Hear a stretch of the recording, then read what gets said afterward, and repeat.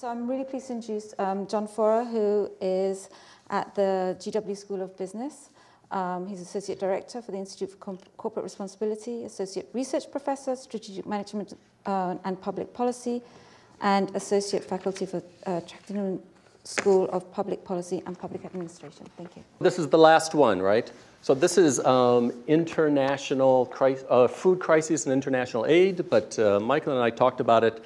And what we thought we'd do is talk a little bit about, of course, in the context of global food crisis, so I say tackling them, but I'm going to talk a bit about how we might tackle them in the spirit of collaboration, a little different way than we may have done in the past. And then Michael has, of course, his experiences with one, which is great, and he's going to talk about that. So 4 things to talk about, right? How general references that our policy grasp exceeds our governance reach, right? That there's a lot of things we want to do, and frankly, I'd argue we really just don't know how to do them very well. How we need to take a new approach if we're going to solve them, how it means engaging business, and then a little bit about being a governance entrepreneur. So, of course, we're all connected globally. You all know this. This is a mapping of the number of business-to-business contacts. I thought it was just a nice little illustration, and you can see where some of the main points and nodes are, but it's really just to make this notion of being globalized, being networked, being interconnected, being interdependent. And that world is driving a lot of the conditions that we find today. And if we have some food crises and food problems, it's all in the context of this newly globalized world. But luckily, it's the same factors of globalization which give us some opportunity and some promise and chance of actually coming up with solutions to some of these problems that are so long-standing. Really a chance for you all to come up with solutions to some of these problems. So maybe you've heard this expression, right? When you have a hammer, every problem is a nail. So what I'm arguing is that the people who now are in power and the people who have influence, right? 40s, 50s, even 60s, they kind of grew up in a non-globalized world. And so the way they look at problems, the way they frame it, what they think works, what they think is smart, it just really doesn't fit so well anymore. We need to come up with new solutions, with new approaches to solutions. We need to come up with new ways of thinking about what the problem is in the first place. And if we can do that, then we have a chance to solve some of the most pressing major problems that we have, those directed with food. So I'm going to talk about one. So this is my favorite addiction, coffee, right? And fits many other commodities in the world. So I know that's a lot on the slide, but as you can see, the coffee story is one in which basically the farmers and the producers of the coffee don't do very well. They're not paid very much, right? They have a disadvantage when it comes to negotiating with the big purchasers. It has environmental consequences. If you're trying to grow more coffee, then you don't grow it under the sun and in shade as it used to be. Then you clear the trees and you grow it a different way. It has negative environmental impacts. The price, as I said, is not very good. Volatility in the market means that you never know what the prices you're going to get. That makes it hard to invest. It's a bad situation, as in many commodities, of a negative impact on the communities where these commodities are grown, and they get in a development rut. Okay? But let's just look at this a little bit more. If we're going to solve the problems, it's easy to say, well, why don't we have the companies not damage the environment? Or why don't we have people pay the farmers more money, right? But it's all part of a little more complex arrangement than that, right? You see, we have low development levels because you've got a product that has, we say, low differentiation. It's a commodity. One is as good as the other. So if you try to sell your product at a price, the person next door has the exact same product. And so they can drive down the price. There's no way to really differentiate, so there's no way to try to capture some value from what you're doing. It's a push to the bottom, some basic economics. So as I said, so you don't have good bargaining power. And if you don't have good bargaining power, then how is anyone going to come and invest and give you money or give you training or give you support in order to raise up and make your business better, to expand? You don't have any ability to do it. And because you don't have that, then you don't get much infrastructure and development, and we go right back through the cycle all over again. So one of the stories about coffee is the story about commodities, where you've got this cycle, right? Low differentiation of the product means you can't really get much of a price. which means people can't really invest in you, which means you can't really develop, which means you have commodities, which means low different, right? You can see the cycle. So how do you break that cycle? And just coming along and saying, well, as I said before, you really should be more thoughtful about the environment. You really should be more thoughtful about how much you pay people. It's not just isolated, it's all tied in together. So what I'm suggesting is that with these commodities, others, maybe we need a concept, a vision about how things could be better. So my vision is responsible coffee, right? And if you're going to have responsible coffee, meaning you're going to make coffee in a way which meets the social considerations that we want. People treated well, the community treated well, the environment treated well, really acting as a good corporate citizen, then you need to bring all these players together. You've got consumers, technical experts, retailers, direct purchasers, certifiers, the financiers, the farmers, and as you might imagine, or some of you may know, people are working on these problems, right? So here you've got trying to find finance to get to farmers and technical expertise to help them. There's programs, there's organizations that try to do that. Or another one is linking certifiers to the farmers and the consumers, right? Trying to certify a certain kind of coffee, label it as a certain kind, we'll talk about that in just a little bit, and then see if people can use their purchasing power in order to make things better. And then you've got consumers and the companies going together.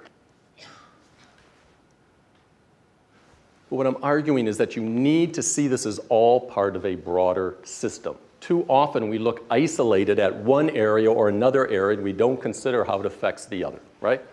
And some of you might be saying, well, wait a minute, what about the certifiers?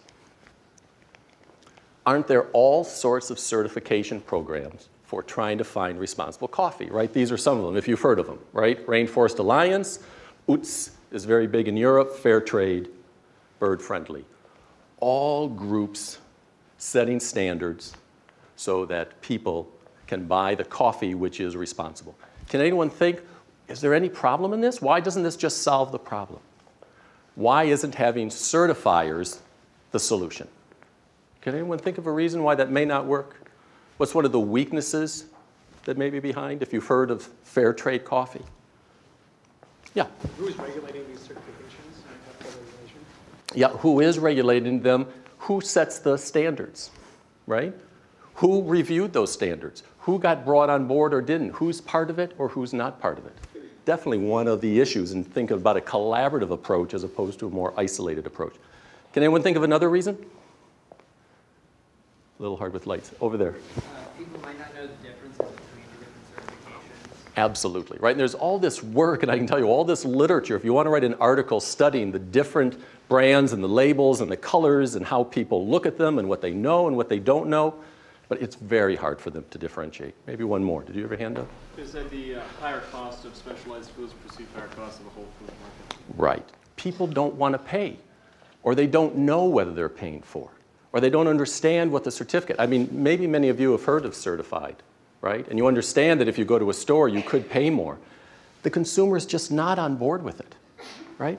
So looking at certification is one approach, but it's just not fit into a broader system, and that's where people get frustrated. And that's what I'm arguing, is that we need a more complete collaborative approach.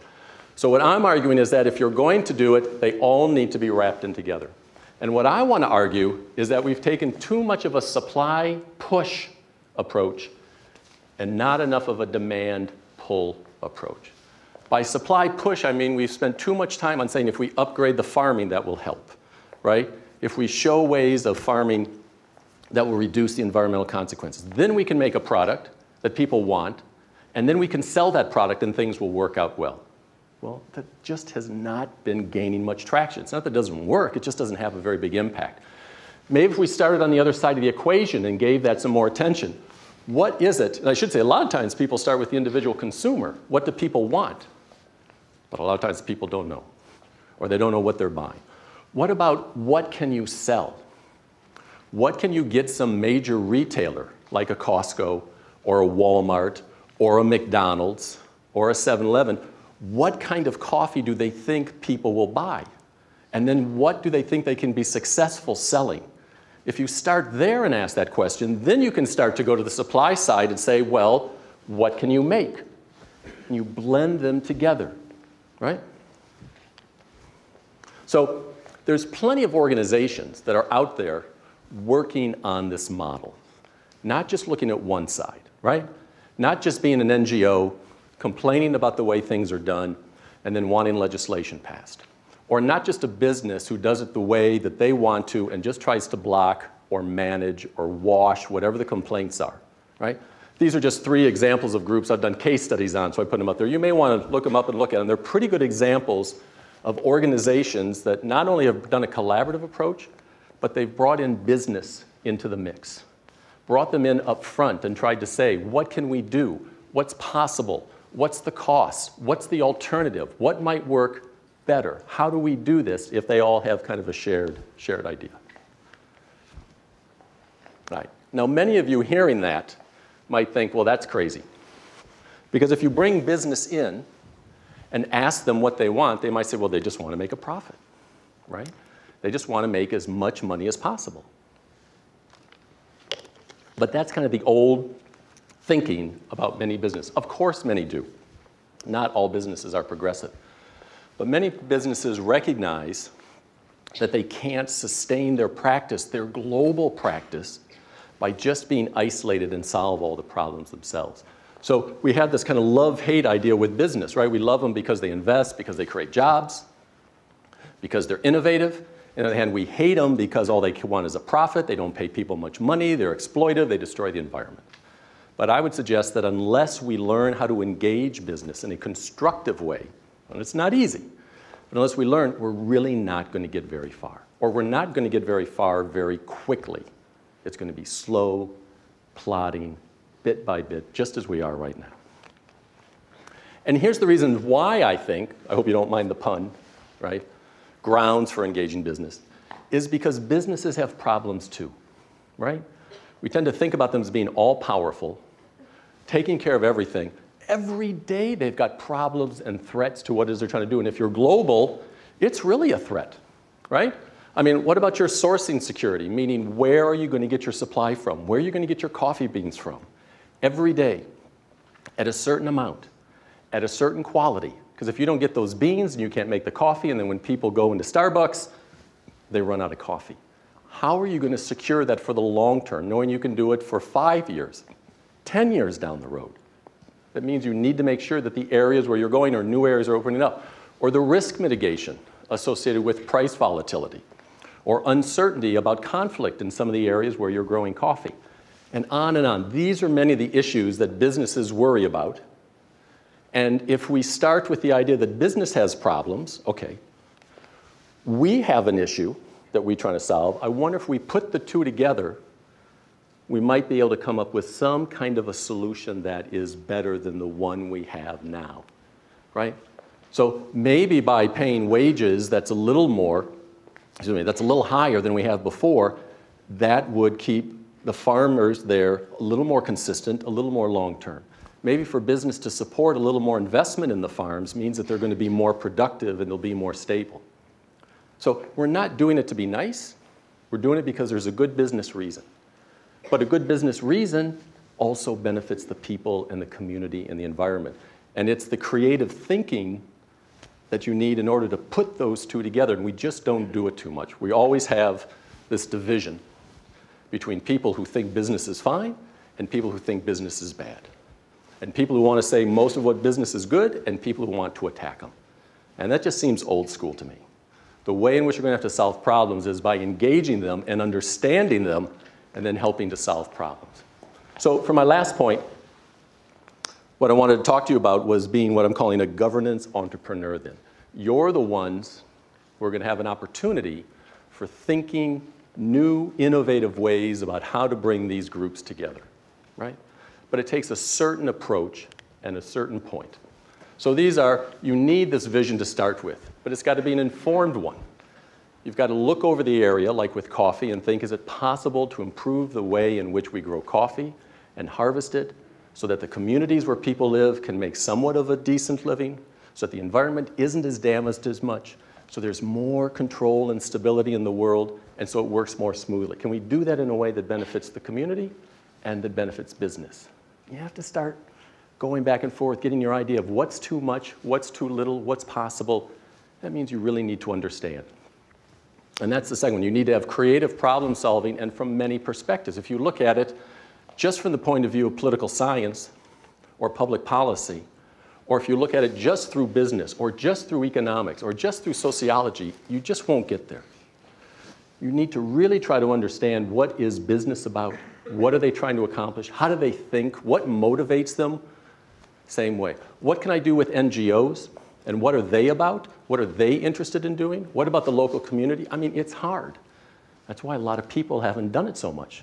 Because one, they're not trained in order to take these different perspectives. They're typically trained to take one perspective and be really good at it, and then you hold your point of view, right? And then you don't let go, and then we kind of push back and forth. But in a collaborative approach, you need to take multiple perspectives, understand the other person's point of view, so then you can be creative and help solve problems. I've got labeled jars and not people, meaning empathy is what you need to have, right? Almost be sympathetic to business in the case. Here they are trying to grow a certain crop, in this case coffee or others. They're trying to process it, bring it to market at a certain quality, and present it to you at a price that's competitive. That's hard to do. So what problems do they have that come with it? Maybe if you're sympathetic to them and a little empathetic of saying, I understand why that is an issue through your supply chain. Understand why having some disruption all of a sudden makes you shift your sourcing supply from one country to another, and that makes it difficult. So what can we do to help solve that problem? Now, that's not usually how NGOs think. It's usually not how the government thinks. But that's what we've got to start. And the same thing for business. How could business do things that can help NGOs or help government policy and advance it? But you have to be empathetic. You can't be attacking. You can't be thinking, I'm right and you're wrong. You have to be thinking, let me just listen and see if I can learn something, and going back to the top, and then we can come up with a creative solution, right? You want to facilitate solutions inside and out. I only put that up there to say it's not just for the people who are dealing with it, it's also back inside the organization. If you're a business person, you work for the Office of Sustainability, and you're involved in negotiating, whatever you come up with, you have to take that idea and go tell your boss, right? If you're running a program in the government, you have to go back and explain it to them. If you're an NGO, so you also then have to push and say, no, I'm not just coming up with a good solution, but I'm coming up with a good solution for you in your job. You, as one of the members in the collaboration team, you want to go back and say, I've got this possible deal. It's a good deal for the group, but it's a good deal for the company, or it's a good deal for our organization, or it's a good deal for public policy. Let me tell you why. So then the whole group starts to solve everybody's problems. And then they start sharing information. And yes, it takes a little trust and it takes a little work. Again, that's why there's not so many of these groups out there being successful. That's what I'm talking about, our innovative win-win-win solutions. And the last thing, eyes on the prize, is just to keep focused on what is the thing you're trying to accomplish. A lot of times when we have these collaborations and the models out there, people talk about aligning goals. Want the goals to be the same. I've researched these things. I don't think it works. People have different goals. People have different motivations. Why do we care? If the goal is to help 1,000 farmers create more productive farms with less environmental damage, right, and greater return to the farmer, but more stability for the business, then that's what we're all working on, 1,000 farmers. And if we can agree up front, then everyone can understand how they might contribute, what their exposure is, what the risk is, what it takes to do it. They start thinking, well, maybe we should do it a different way. And if 1,000's not enough, then make it 2,000, make it 10,000, make it 5. I mean, it doesn't really matter. But unless you really focus first on what it is, these partnerships start to unravel. Because everyone has their own ideas, everyone has their own motivations, everyone has their own worlds to live in. So if you can focus on that last one, eyes on the prize, then these models end up being successful. Okay? So the only last thing I wanted to say was a little shameless advertisement, which is if you're interested in this area, on Friday, you can see and check, you can go to the ICR webpage, right? We're having an interactive webcast on this, bringing in people from chocolate producers, in this case, from Rainforest Alliance, from others, just to start again a conversation, this one on chocolate. How can we start to make responsible chocolate, right? It would be nice to have chocolate bars or chocolate in the restaurants that you're buying knowing that it was produced in a good way, right? That it didn't have negative consequences, that they weren't using slave labor, that the environment wasn't damaged, and you know, of course you want to eat it if you could. So the discussion is, how do we do that? How do we bring that to market, knowing that there's different kinds of constraints? Okay. All right, so that's all I'm going to talk about in terms of kind of the model, and I'm going to let Michael come up, right, and talk about some specific examples that he's done, right, with his organization One, right? Thank you. Oh, clicker. Am I using this? Ah! I mean, I have a very good excuse. I know for a professor it shouldn't be excuses, but they have a great one. Hola. Voila. How are you, Jan? Very well. How are you? Today is Earth Day, so I was enjoying Earth. Do you know today was Earth Day? Who, everybody knew? It's an important day. It's our day.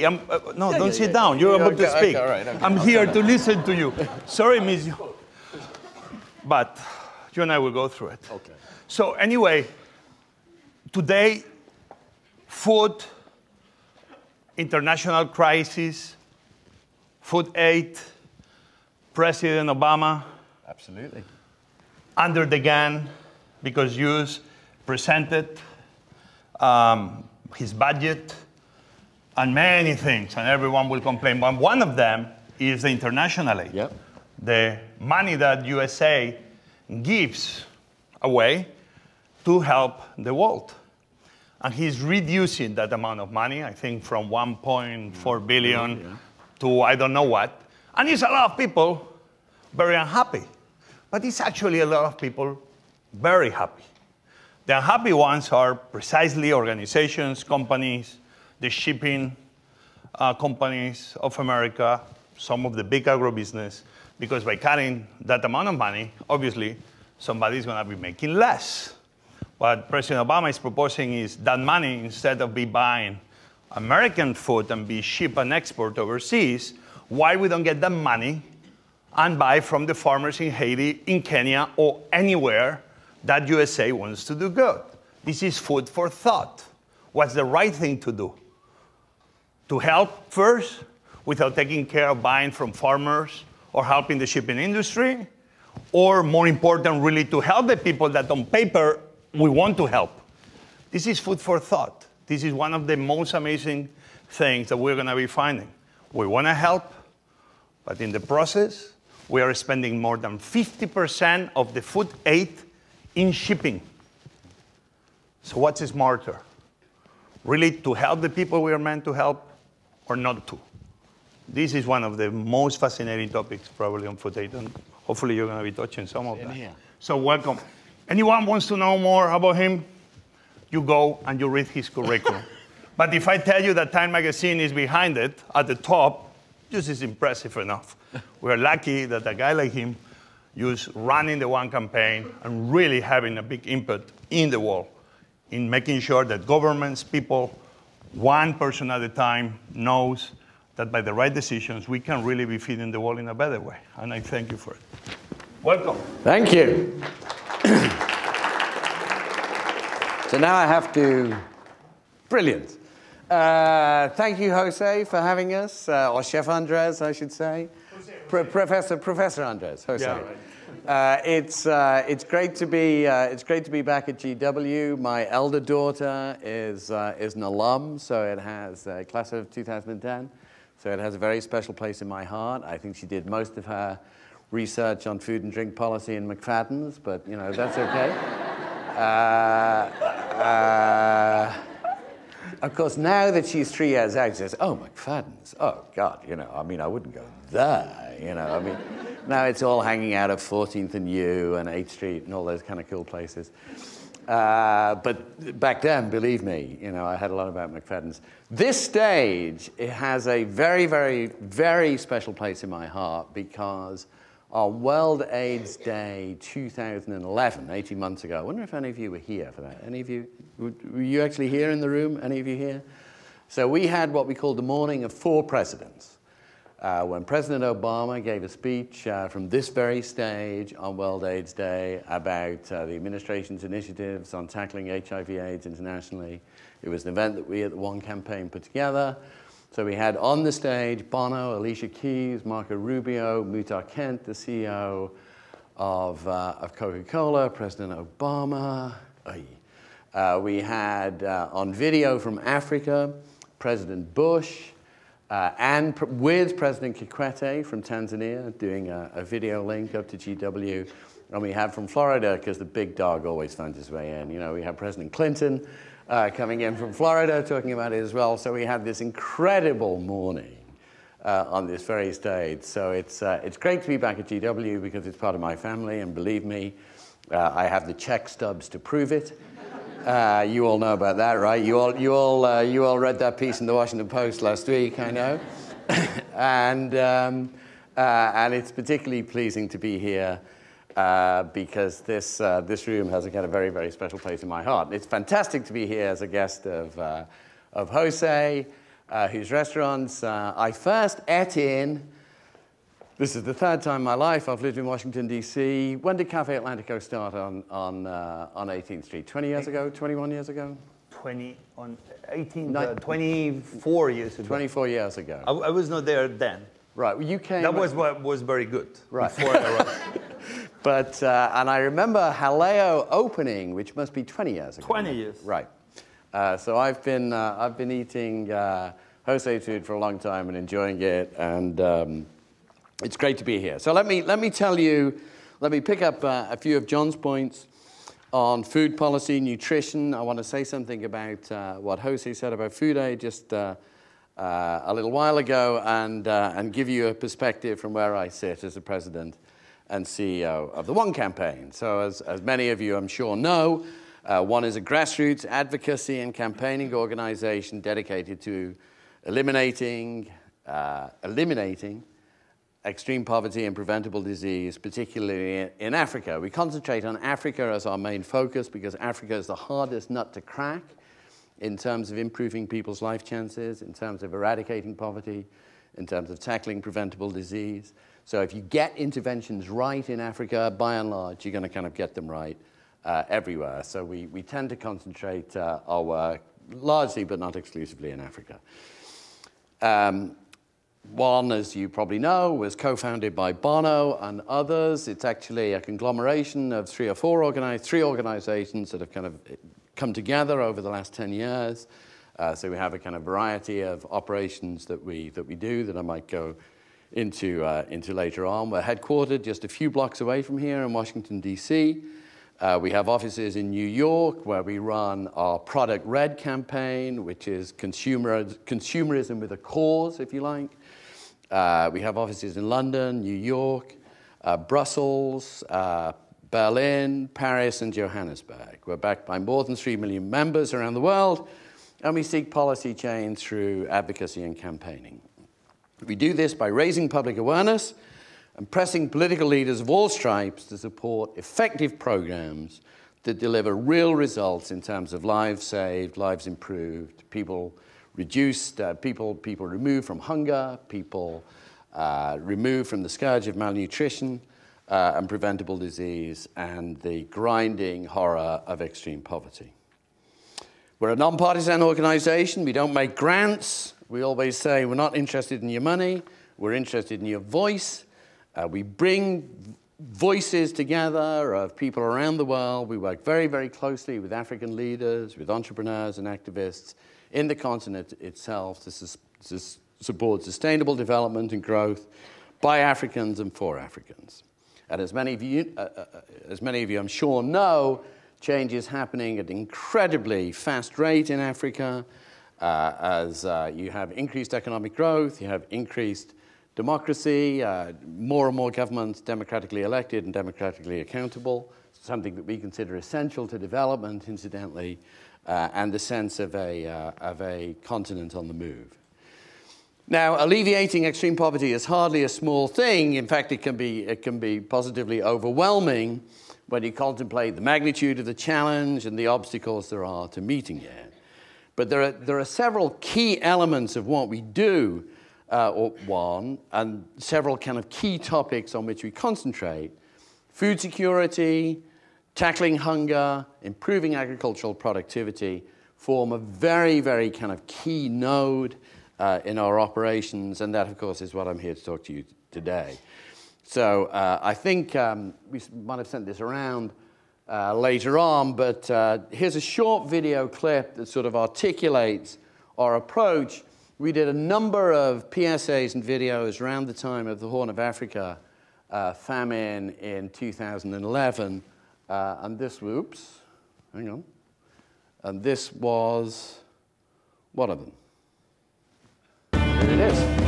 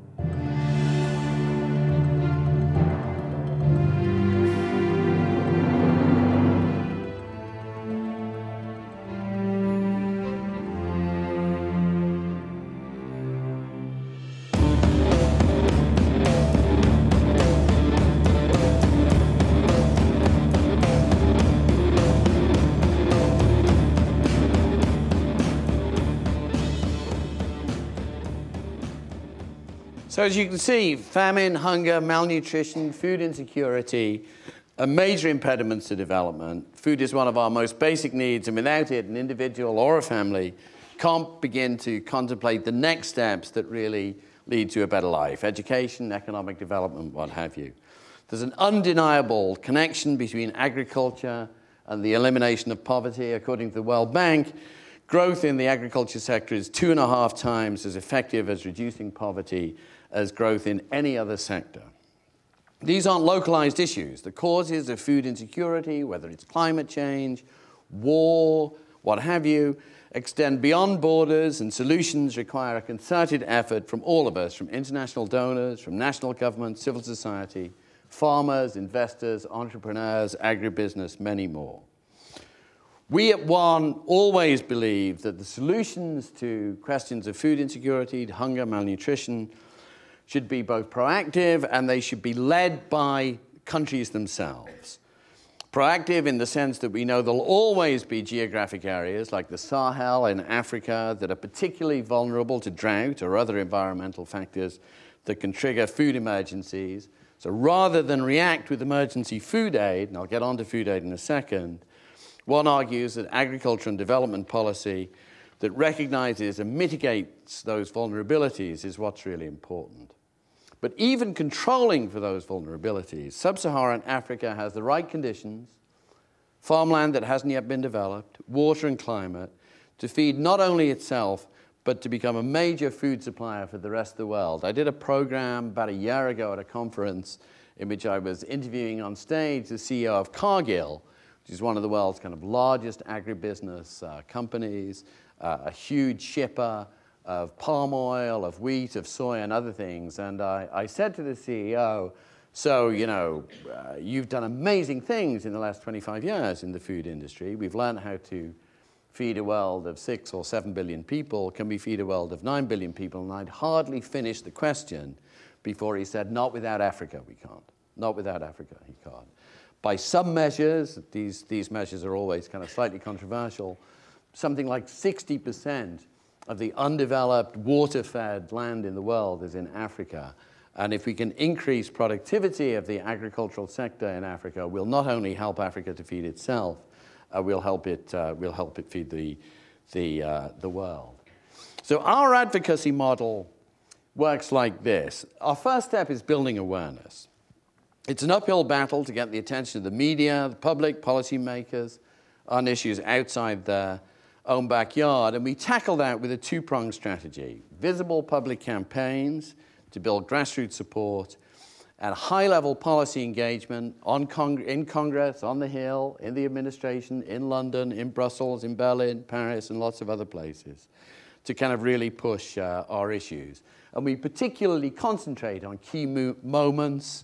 We've got a G8 coming in the UK in 6 weeks' time, so that'll be a kind of major focus of our effort, and I'll talk about that in just a few minutes.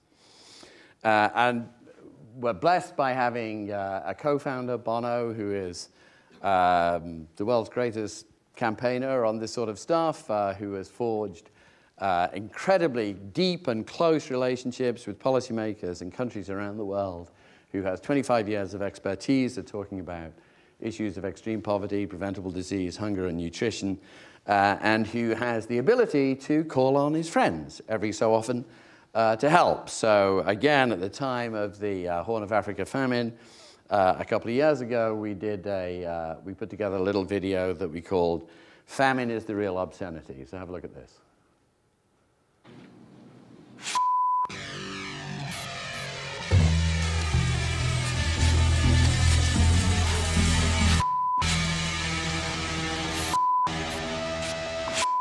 Famine is the real obscenity.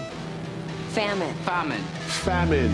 30,000 children have died in just 3 months. 30,000 children. In just 3 months. The worst drought in 60 years. This is devastating parts of Africa. And 12 million men, women, and children are on the brink. In 2011? Really? Are you kidding me? Now we know how to stop We know how to stop this. We know how to Stop this. Early warning systems. Food reserves. Better seeds And irrigation. more peace and security. Drought Is an act of nature. Famine is man-made. Famine is man-made. Famine is man-made. Go to one.org. Let's put a end to famine. Give it up for Governor Huckabee. You know, I mean, conservative Republican, ending our little PSA with an F-bomb. I thought it was pretty good. I mean, admittedly, blacked out, and who knows whether he actually said that really. But anyway, you know. So we put together high-profile celebrities, A-listers, to help us campaign. For us, actually, the key of that video is not Colin Farrell or Mike Huckabee or Mike Bloomberg or George Clooney or Idris Elba or all the other people who are on it. The key is go to one.org right at the end, because that drives people from being passive viewers to being proactive action takers. We direct members to petitions or other tools to express their opinions to policymakers, sending a clear signal that constituents are aware and invested in these issues. I mean, I can go to Capitol Hill and talk to a congressman or talk to a senator or a member of Congress until I'm blue in the face. But what really counts for them is when they know that their constituents back in their districts really care about an issue. It's when they kind of go back and do an event at a diner and see kind of lots of people in one T-shirts who are talking to them about hunger, about malnutrition, about poverty. That's when they really listen. We don't just do our campaigning in the rich world, in places like the UK and the US. More and more, we're taking our campaign and our model to Africa itself. Last year, we enrolled our first continent-wide petition. First time we delivered a petition on African soil, asking African leaders to invest in agriculture and nutrition to lift 31 million people out of poverty and prevent 12 million people from suffering from stunting, which is what happens when you don't have nutritious food in the first 1,000 days from conception to 2. So we worked with NGOs in Africa, we worked with African ambassadors, lots of citizens and more. We got 16,000 petition signers from across the continent. We went to the State House in Dar es Salaam, the capital of Tanzania. President Kikwete of Tanzania was sort of enormously encouraging of our effort, and he pledged to meet the commitment that all African governments have made to dedicate 10% of their budgets to agriculture and so put in place the infrastructure and quality measures that will really lead to a reduction in hunger. Second part of our advocacy program is to concentrate on really smart policy. And one of the ways in which one of the ways that we think is absolutely crucial here is to support country-led plans that have really been put together in countries themselves. In 2003, African heads of state and government, as I say, committed 10% of their budgets to agriculture, so we kind of try and keep on those African governments to keep their promises. And we also press our international donors, the US, the UK, the EU, Germany, France, Japan, what have you, to make smart commitments. I think you had a class in this program from Jonathan Schreier, the State Department's Special Representative on Global Food Security a few weeks ago. He talked about the L'Aquila initiative of 2009, which resulted in $22 billion in pledges to support sustainable agriculture and food security. Nearly as important as the dollar figure was the agreement on a set of principles to deliver effective strategic assistance, including commitments to invest in country-led plans and provide long-term financing.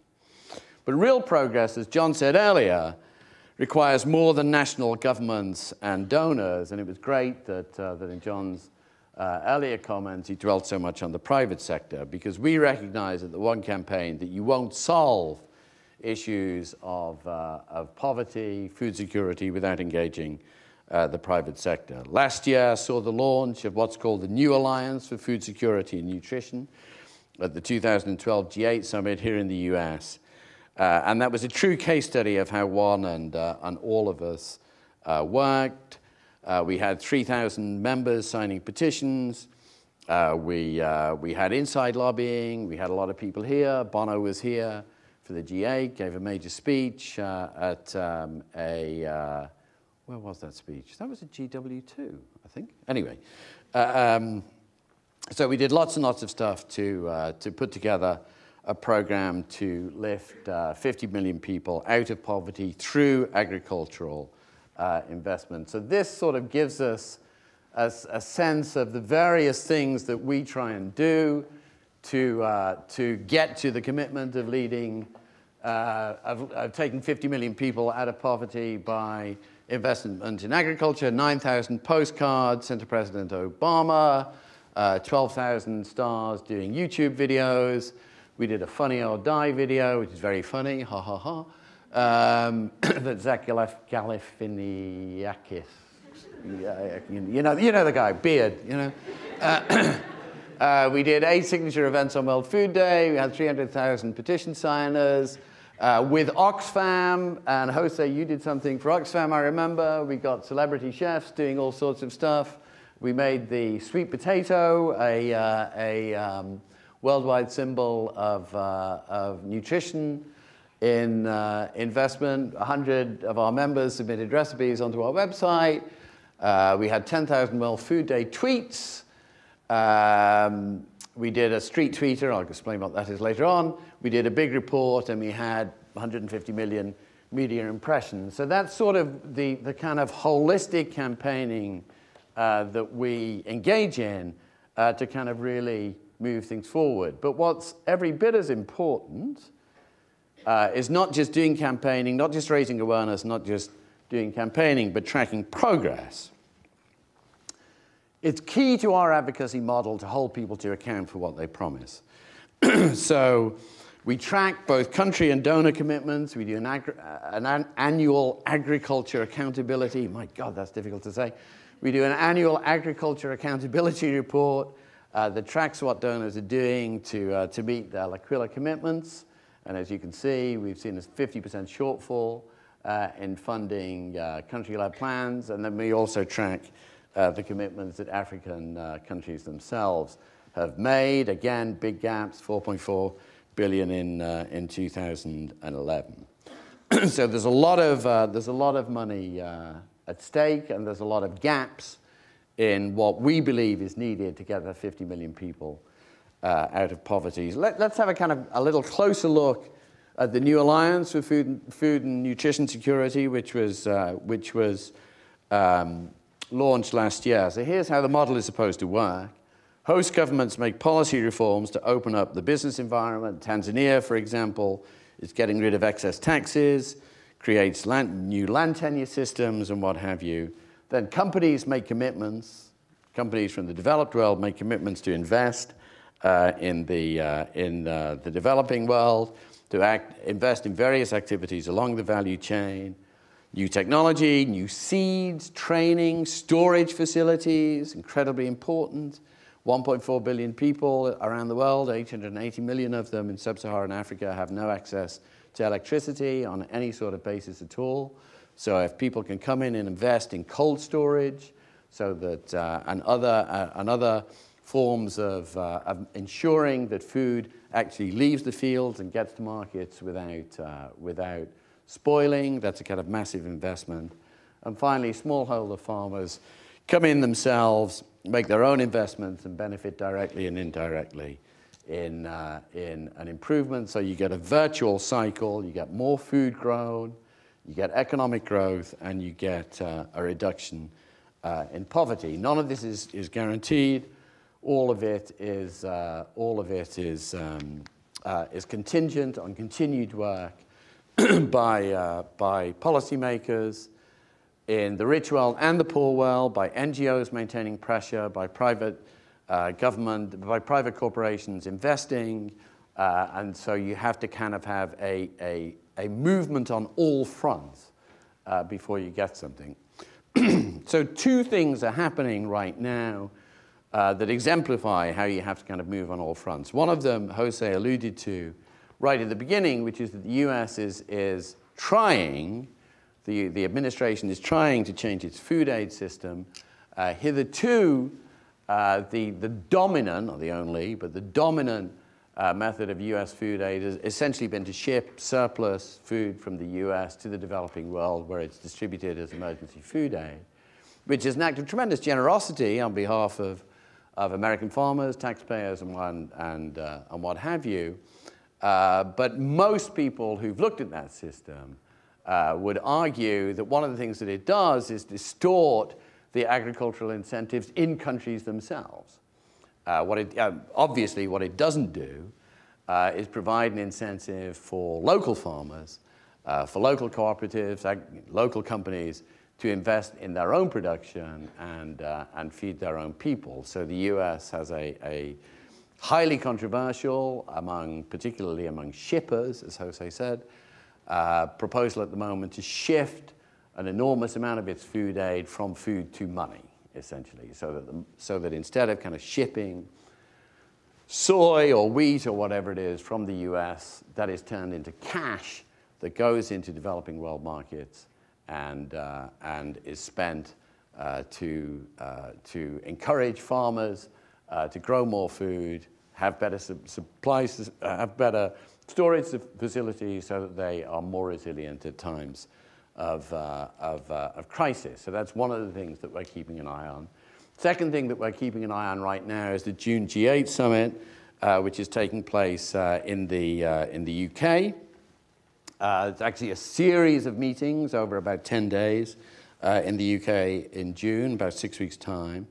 We'll be pushing governments to deliver on past promises made at past G8 summits and at the same time to show that they're backing African governments' own agriculture and nutrition plans with the resources needed. It's a historic moment to garner financial and other commitments to make real progress against malnutrition, particularly the scourge of stunting. Stunting, as I say, is what happens when kids don't get the essential nutrients that they need in that crucial 1,000 days from conception until they're a little over 2 years old.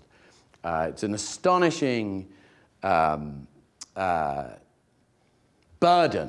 that children carry for their whole life if they don't get those essential nutrients. Their cognitive abilities are significantly less developed. They're literally smaller in every possible way. So one of the main focuses of our attention over the next year at the G8 summit and beyond is to make sure that there's a real global push on nutrition. Nutrition was sort of left on the table a little at the G8 summit in the US last year, so we really want to kind of concentrate on it for this year. And as John said, that takes a push by a variety of actors. It takes a push by the private sector, by companies, by scientists, by food scientists, by people figuring out how you can get micronutrients into crops like cassava and sweet potato that are particularly used in the developing world. It would require NGOs, civil society organizations to keep lobbying governments, and it would require governments to increase their amount of support for programs that really look at nutrition. So looking forward, those are two big things that we'll be looking at over the next few months or so, ensuring that insofar as we can, working with our partners to make sure that the useful proposals by the US administration on food aid go through, and making sure that at the G8 summit in London, there is a significant push to improve nutrition policy around the world and to kind of provide the resources before it. So that's what we do. We've got a big agenda this summer.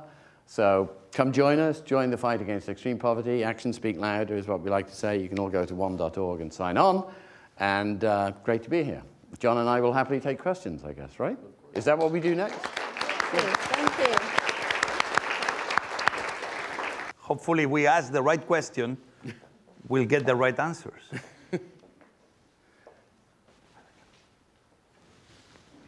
Thank you.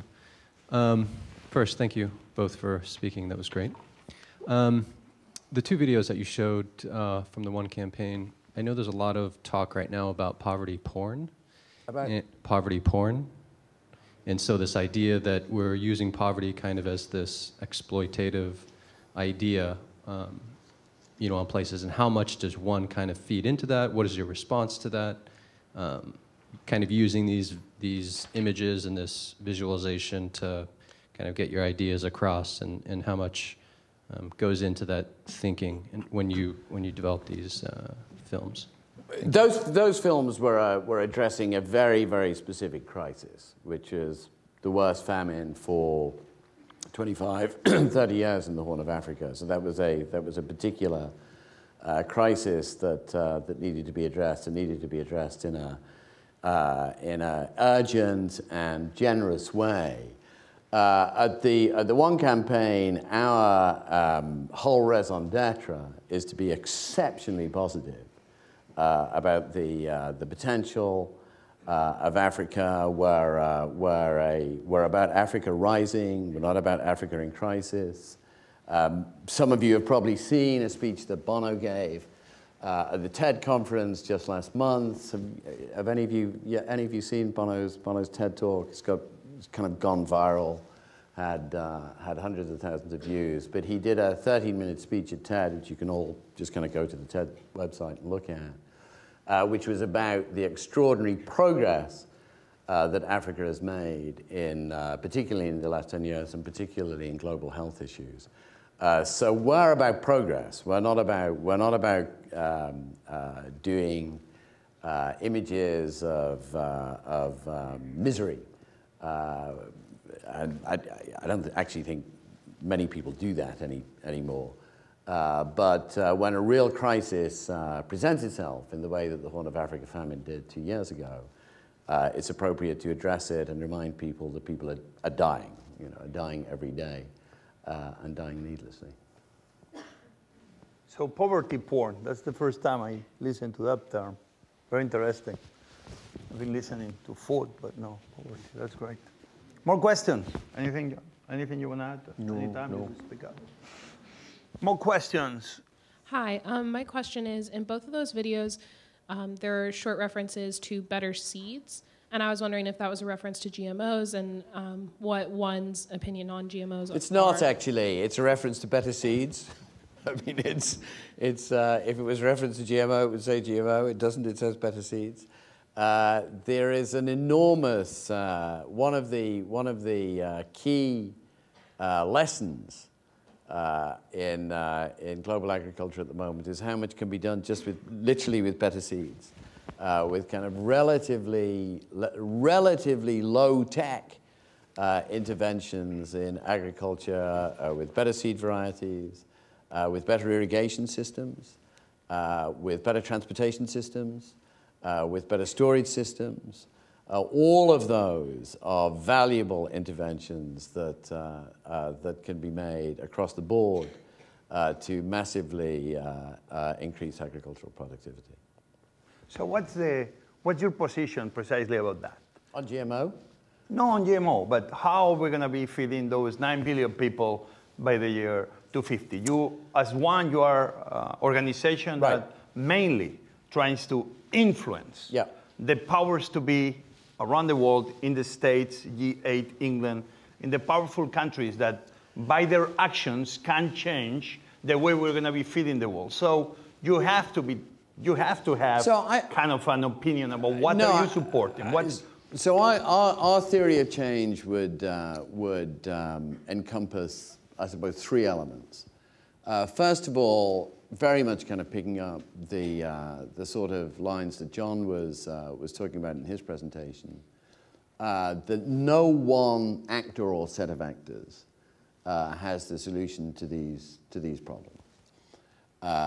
In the case of food security and eradicating hunger, increasing the extent to which kids get nutritious food in their first years of life, that's something that requires action by African governments themselves, by national governments themselves, to make sure that they have plans to encourage farmers to farm better, extension programs, support with irrigation, infrastructure programs that get produce to market. It involves external assistance from donor countries like the US, the EU countries, and others, to make sure that their programs are actually aligned with what local governments, with what national governments are doing, rather than working against them. It involves actions by entrepreneurs, small and large. Every African farmer, every farmer anywhere in the world is an entrepreneur. So it involves encouragement of entrepreneurship on behalf of small and large farmers, but it certainly also involves investment from large agribusiness companies to source their products in new ways. So it involves action by everyone. And the other thing that I would say is that it often involves thinking about the unexpected. I mentioned agriculture, I mentioned electricity deliberately in my remarks because everyone forgets about it. People think about hunger, people think about poverty, people think about diseases like HIV/AIDS, malaria, what have you. And very few of us think about what life is like after 6:30 at night for 1.4 billion people around the world. This is a kind of exercise that I call life after dark. So at 6:30 at night, for 1.4 billion people around the world, life stops. I mean, all the things that we can do after 6:30, homework, watching TV, surfing the web, what have you, 1.4 billion people, 880 million or so in sub-Saharan Africa can't. If you could provide power on a regular basis to the poor parts of the world, you would not just enable kids to do homework, you would not just make sure the clinics could keep vaccines cold and that a maternity ward would have a better chance of doing an operation to save the life of someone who might otherwise die in childbirth, but you'd also literally transform the agricultural sector because you would have the ability to store goods in cold conditions, to move them from farm to storage facilities at the port or wherever or into a town. You could have electricity to do irrigation pumps, which you probably don't have now.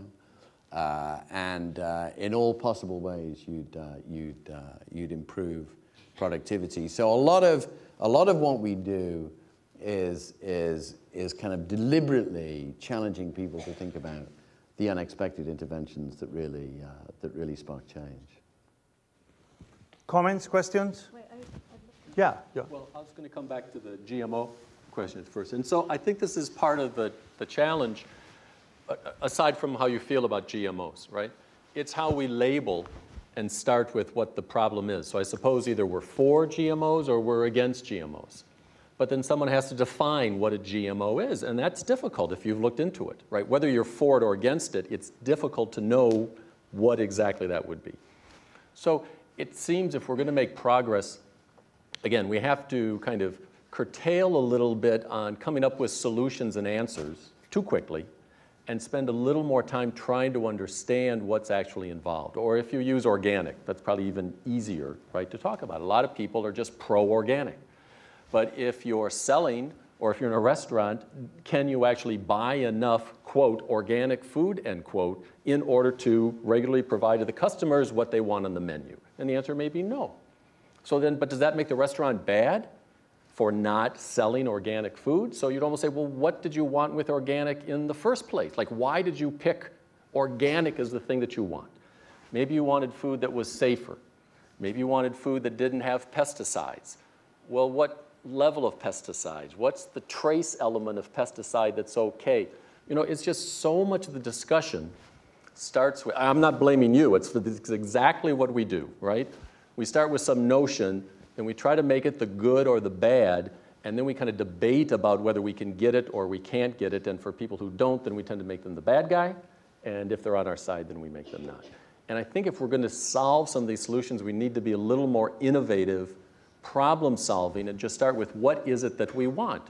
And maybe organic gets us that, but maybe something that's less than organic. I mean, it may not meet the USDA definition of organic, but you have to ask, why do we want it in the first place? And that's only going to come then by having conversations with people who are involved in selling it, in purchasing and distributing it, in actually making it, and seeing and then if you can get that level. I mean, it just comes back to this model of collaboration where if we're going to break some of these terrible problems, if we just stick with our notions, and it's no one's fault because this is kind of how we're trained sometimes to think about it in classes or in schools, taught concepts, taught ideas, links to public policy, and then off we go, right? And the model I'm suggesting is one which is almost, if you'd say it's almost anti-policy, right? Let's not worry about policy yet. Let's just figure out what we're talking about. And that's not easy when people are used to arguing or people are used to debating and coming up with their point and then trying to run it through. But I think if we're going to have success, it's going to be more about trying to understand what people want, what might be the impact of GMOs on certain communities or on certain crops, and can you preserve it? And we just don't spend enough time on that because we don't spend enough time talking to all the people who are involved in it and then coming up with some creative kind of solution. And if I just might, by comparison, I think it's the same thing of the question of how are we going to feed all the, right, billions of people who are not.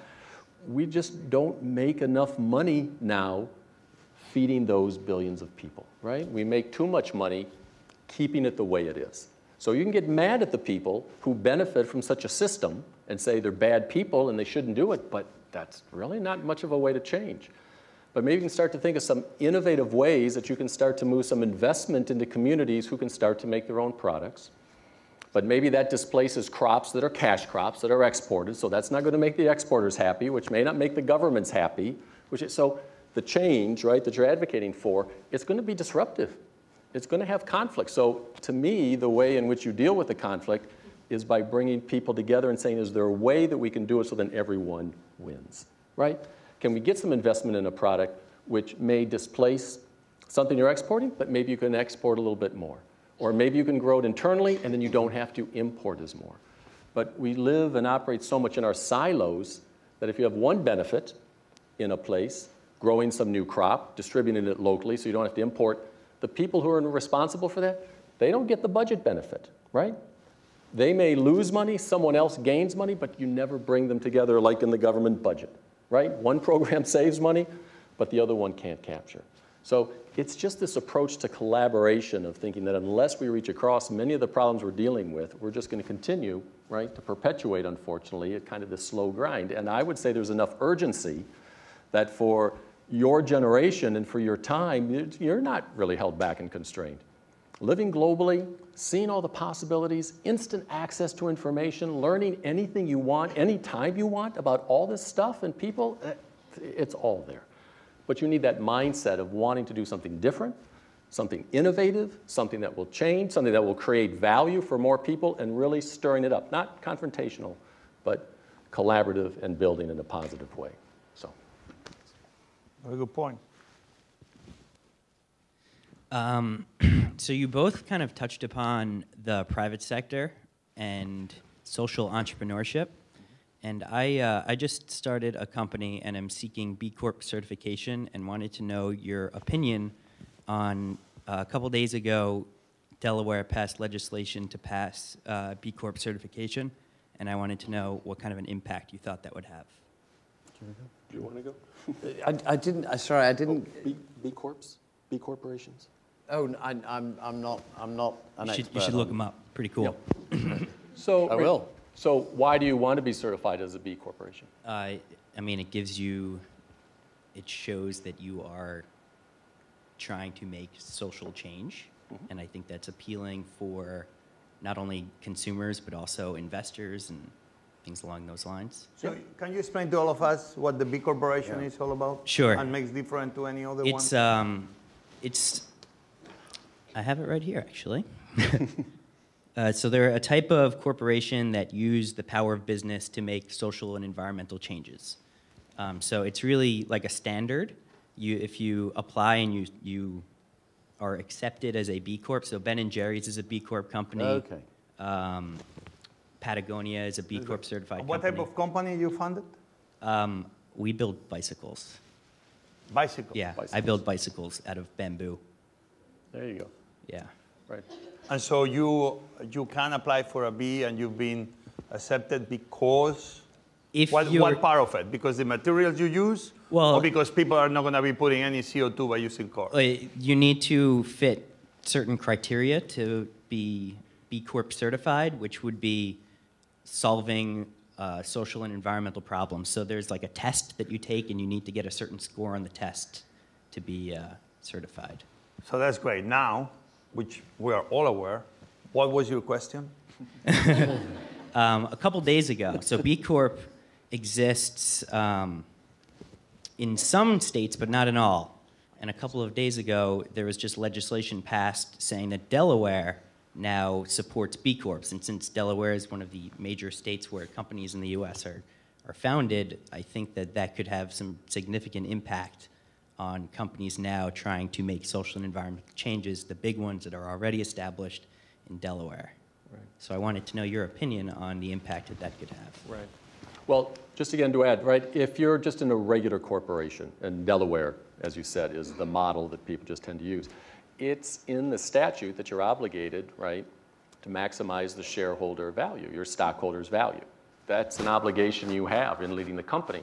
So the pressure has come for firms that want to undertake programs that advance, right, social programs and social good. You're actually at risk at being sued by your shareholders for not upholding the statute. So a B corporation allows you legally to pursue those gains in doing it. That's one aspect. The second is, I think, because when I asked you the question, why? Because it promotes a good image, right? It's positive and helps. I think more people, and again, you're used to it, but more people now want to be involved, want to know that the products and services that they're buying are doing something positive in the world because they know that they can. If you had asked my parents, let's just go back to coffee, or even with bicycles, right? If you'd asked my parents about the social benefits of a bicycle, they would have said, hey, I just buy the bike, right? That's as far as it goes, and they wouldn't have thought about it. And in my generation, it would have been more like, well, all right, yeah, there is that impact, but it's really hard, or how are you going to do it? I mean, the people only pay, so it's I think for you guys, it should be automatic. Of course, you should want to. And companies are springing up all the time that want to sell you things that reflect what you want, a good social content in the product. And so the B Corp just allows that actually to be done. So it's a great idea, but I think it's actually in the consumers who are interested in buying things that reflect what they want, greater sustainability, less exploitation, less problems in the world, solving poverty. Because people want it, then companies can, in essence, sell that to them and sell products that reflect what they want. And so the B Corp just allows them to do it. So they're a great instrument to facilitate what is kind of a societal transitional change in the way that people are looking at themselves and consumers and the power of purchasing.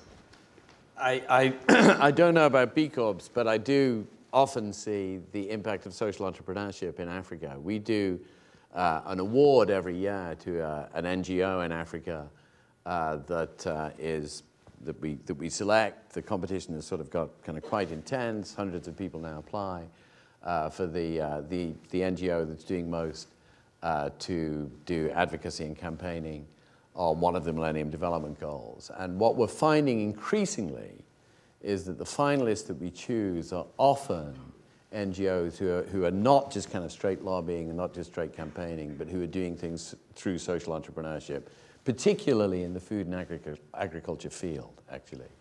Kind of small-scale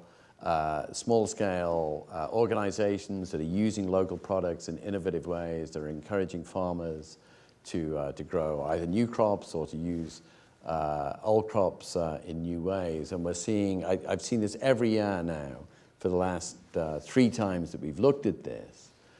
We've seen more and more of the people who kind of come to us competing for the prize in Africa are social entrepreneurs, and particularly in the food and agriculture field. It's a very, very kind of striking development that we've noticed. Mohamed Yunus, last week, the Nobel Prize winner, he received the gold medal. Yeah. A beautiful ceremony in the Hill. And he's been, as you know, and if you don't know, I tell you, the creator of the microcredits. A lot of supporters of microcredits, some critics of microcredits.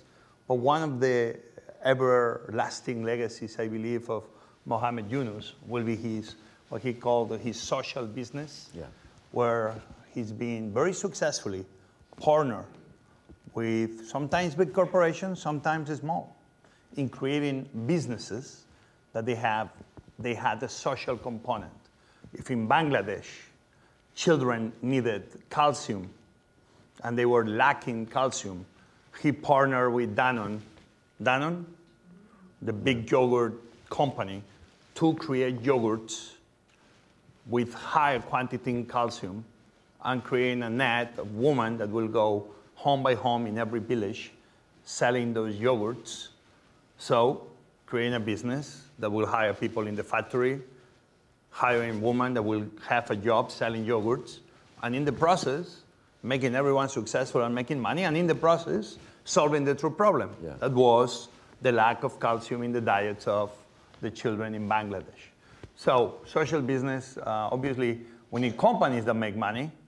The world relies on it. The world economy relies on companies, small or big, that make money. But the truth is that it's very hard when we have so many hundreds of millions of people that are hungry, not to be thinking like until we don't eradicate hunger once and for all, that we will need social business of this type to take care of those issues, always in a sustainable way. So we are really investing into real solutions, not keep throwing money at the problems. So it's great you've done it in Rhode Island, and your bike business will be successful. You see how you can be bringing this bike business to Haiti, or maybe in parts of America that really they need jobs and they need somebody to keep moving the economy forward. So keep doing it. Thank you. Good job. Question? One more question? Right, this one. Right. I'm going to apologize, but I'm going to go back to seeds. Based on the conversation and the discussion we've held to make it more helpful, I'm going to perhaps paraphrase the first young lady's question that I don't think got answered, which I still don't know what a good seed is. Is it something that includes or excludes GMOs? Does it include or exclude patents? Like what makes them good seeds? People have been developing better seeds without GMO for thousands and thousands and thousands of years. Our attitude to all technological advancement in food production is that it's up to the country themselves to determine what sort of technology they want, that they should take the lead on it. But there's an enormous scale and set of improvements and inputs that you can make in agriculture just by getting better varieties of seeds, by kind of taking the work that's been done in terms of improving outputs without necessarily going to GMO. Thank you guys again for coming. One of the themes that we discussed today is the controversial U.S. policy shift from exporting, I guess, Right. food-based aid to exporting monetary-based aid. And on one hand, it kind of speaks to this give versus teach a man to fish mentality. But on another, it creates the issue of who manages the investment. So can you tell us a little bit more about how that investment's managed and how we ensure that it provides access to everyone in the community instead of just an elite few? No, absolutely. The third element that we put up in my presentation there on our model of advocacy stressed accountability, and where that is absolutely a crucial part of what we do. I mean, we have three prongs to the work that we do. We have an inside game, which is very, very high-level lobbying by professional staff and by people like Bono and others on Capitol Hill, in the administration, in Brussels, in Berlin, what have you. We have an outside game, which is the support that 3 million members around the world give to what we do. But thirdly, and absolutely crucial, it's to hold ourselves accountable for what it is that we do and to encourage accountability of all those who are stewards, if you like, of taxpayers' generous contributions to make life better. So there is no question in my mind that it is absolutely essential for anyone who is leading an organization like the one that I do to say that it is just a bedrock principle that we have to do everything we can to make sure that money is spent in an accountable way, that money is spent effectively, that money is spent so that it benefits everyone that we have. I really do believe that there has been a revolution, an ongoing revolution in the last 10 or 15 years in the way that money is spent. New technology is helping enormously. Just simple things like the mobile phone, which has kind of spread like wildfire all over the developing world, and particularly in Africa, as you know, provides us with way, way better tools than we have ever had before to make sure that money and other assistance gets to the people who need it most. And there are some fabulous programs springing up all over Africa and all over the developed world, but I would say particularly in Africa, to make sure that money is spent in the right way. So it's a great question. It's a really important issue. It's one that organizations like mine and all NGOs that kind of really care about this thing too, as I believe, take seriously and absolutely should take seriously. Because, you know, I can kind of say until the cows come home that the American Overseas Development Budget is, you know, 0.3% of the federal budget. It's tiny in the grand scheme of things, but it's a generous amount of money. It's a generous amount of money, and American taxpayers have the right to expect that that money is spent effectively and spent in the way that kind of really makes a big difference in tackling issues of poverty, global health, hunger, malnutrition, what have you. Thank you very much, John. Thank you very much, Michael. Big round of applause. So, people of George Washington, today is our last class. I think over the last 3-4 weeks, we've been able to see all different issues that are in direct relationship with food. Food is not anymore only the plate that we have in front of us, but actually the plate that we have in front of us, or the lack of food on that plate that we have in front of us, connects with the entire world in ways that we can not even imagine. I know that many of the issues are broad. I know many of the issues 1 hour and a half every week, even having some of the best speakers we can be bringing for them to be sharing their expertise with us and some of the amazing work all the professors of George Washington they've done trying to bring the different issues. We will never have enough time, even in an entire semester, even if we will pick one of those classes. Food aid, international crisis, You can be entire semester on its own. But remember that the intention of this class was only to scratch the surface, to open a window for every one of you. Doesn't matter what you will become, I told you before. Lawyers, doctors, lobbyists. I hope you'll be lobbying for the right side. Whatever you become, to always remember, especially if you become a politician, that always whatever you do, try to connect the dots, because everything is interconnected. And if we are able to connect the dots in ways no one is able to see, every decision we make, hopefully always will be a better decision, because we will make sure that by achieving jobs, we don't leave people hungry in Africa. That by being able to increase our GDP, we don't make Earth that has more CO2 output. By every single decision we will make, by making sure that you and I, we have good fancy food in our table, we don't have a coffee grower somewhere around the world just barely making it every day to feed their family. And at the end, hopefully having a very big, broad vision of what it means to feed people, we will really start changing one plate at a time. That's what this class was supposed to be achieving. So thank you very much for being such a good students, such a good players. I've been enjoying very much in my last week abroad in Spain, watching many of the videos you've all made. They've made these amazing videos where they tackle a food issue. And they came with sometimes the solution, sometimes maybe even a bigger problem than the problem we had before. But nonetheless, amazing videos that really everyone chose a different area, whatever they wanted, from snaps, food stamps, to the life of a chicken, very interesting one, and many others. So I thank you for your commitment. I want to thank the entire university, especially the president, Steve Knapp, but even more than Mr. Knapp, his wife, Diane, that is very much one of the reasons we are all here, and all the professors. So, people of US Washington, go and feed the world. We do really need you to do it. So thank you very much.